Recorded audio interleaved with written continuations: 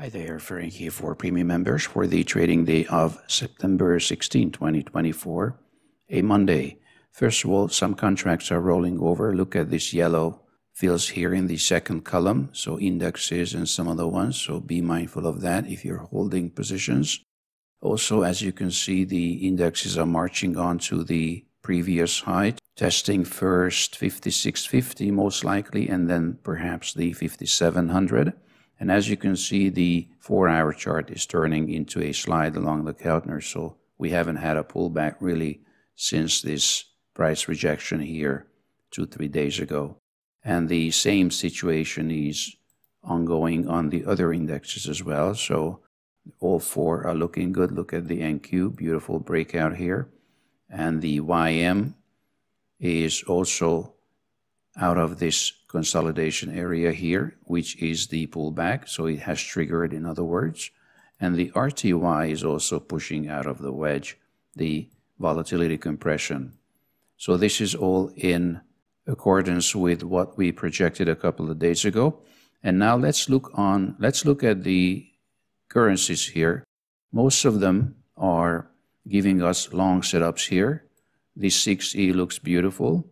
Expected to be breaking out here, and if we don't get a red candle before tomorrow's open, then I think if it triggers here, then it's worth a shot towards the upside. Or you can also look at the 4-hour chart for a breakout.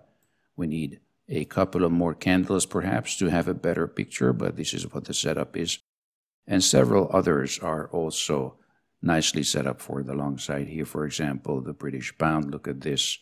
And Swiss franc, there's many others, so you can really design your next step here on these currencies.